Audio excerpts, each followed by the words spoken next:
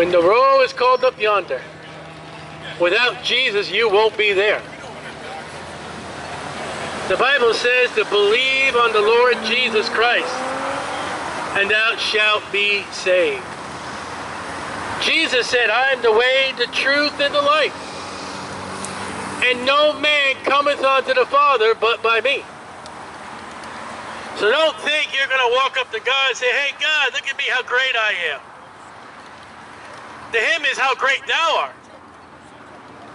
As far as mankind, the Bible says, let God be true and every man a liar. For the Bible says, for all have sinned and come short of the glory of God. God said, be ye holy, for I am holy. And you're not holy if you're a sinner. You're unholy.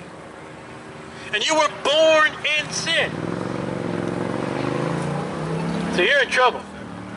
You stand at odds and condemnation against God as a sinner. Violated any of the 10 Commandments, you're a sinner. If you mistreat your mother and your father, the Bible says, honor thy mother and father. You're a sinner.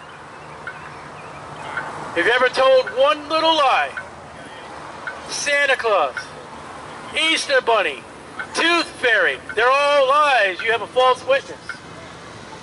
If you ever set an idol in your heart, oh, I see plenty of idols. I see numbers and cars, and I see advertisement. I see, hey, I'm here at Daytona 500 to worship my great driver.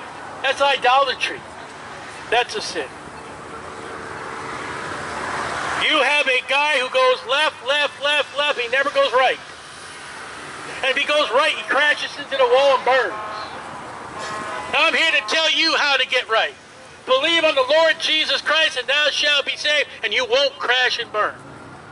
You'll get your name written in the Lamb's Book of Life, and then when you die, the Bible says, be absent from the body and present with the Lord. It's that plain and simple.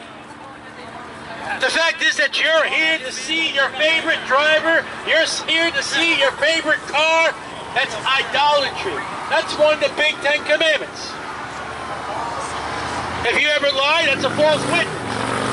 If you have ever taken anything that was not asked for, that's a thief. Thou shalt not steal. It's breaking one of the 10 Commandments, and you're a sinner. And the wages of sin is death. And you will die because you are a sinner. And without Jesus Christ, you will burn in a hell. And you will remain in hell until you have paid for your own sin. And you will never pay for your own sin. So hell is forever.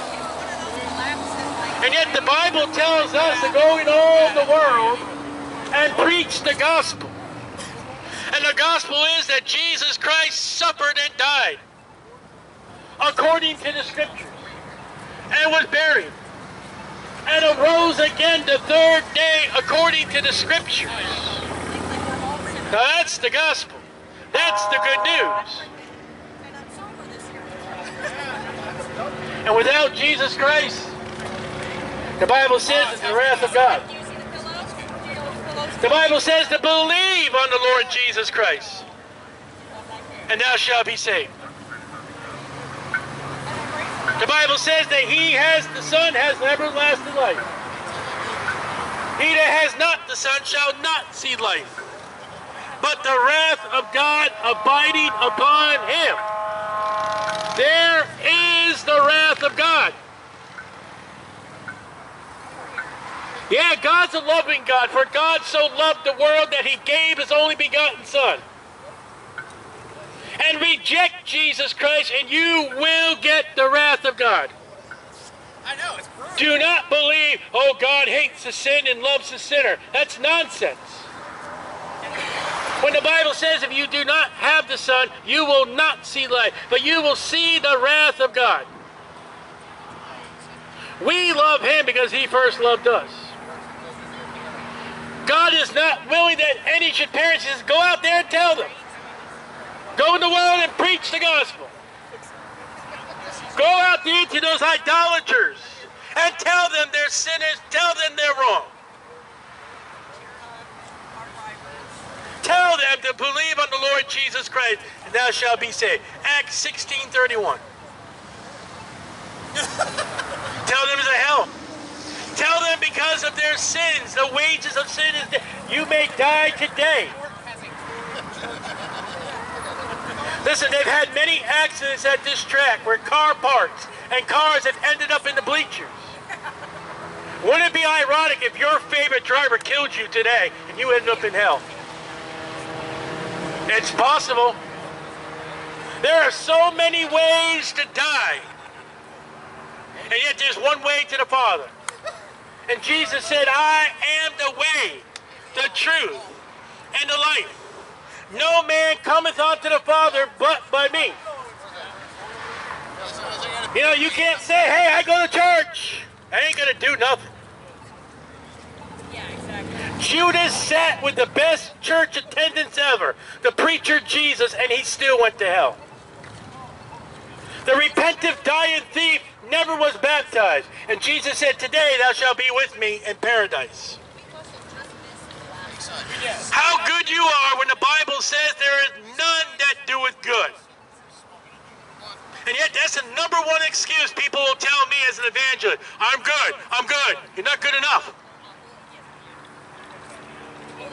And your good is not good if someone else is good. Listen, a man that steals for a living, that's in a prison, has good things that you don't have good. I can't take my drink. You may think that drinking beer is good. That's not good to me. You can break. Some people think marijuana is good. I don't think it's good.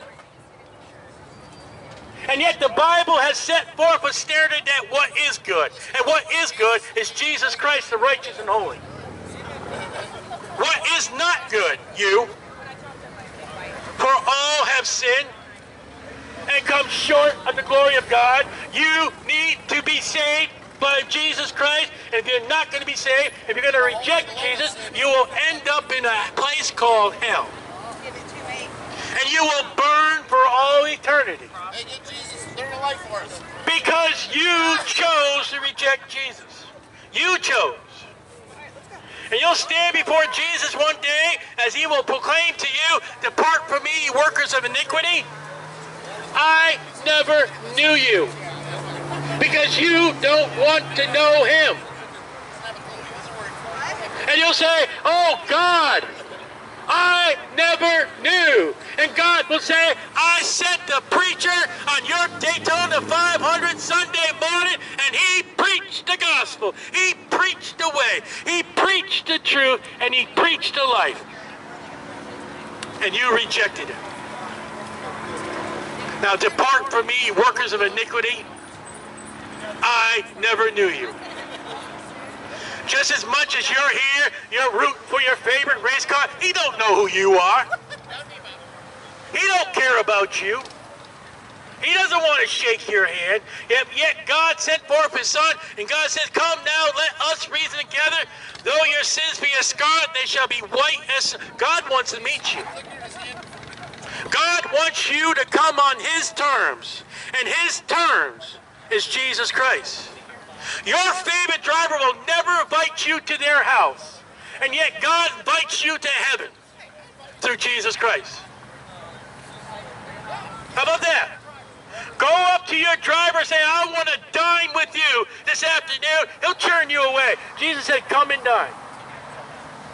The master called, come and dine. You can feast with God Almighty. You have opportunity to have fellowship with God where you will not have fellowship with your race car driver, and you come to God through Jesus Christ. Your driver goes left, left, left. He never goes right. And when he goes right, he crashes and burns.